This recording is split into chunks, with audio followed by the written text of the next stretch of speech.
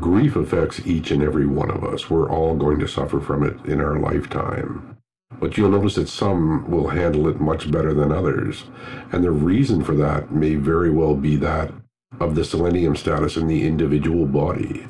What you need to know is that grief is processed in the frontal lobe of the human brain.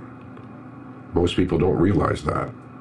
And more so, what many people don't realize is that the frontal lobe of the human brain requires selenium in order to process all emotion. Thus, grief becomes both cause and effect of your selenium deficiency. But there is hope if you double up your selenium supplement, such as Life Extension brand, 200 micrograms, twice daily for the first 3 to 7 days, and then once daily following that, you will find happiness again.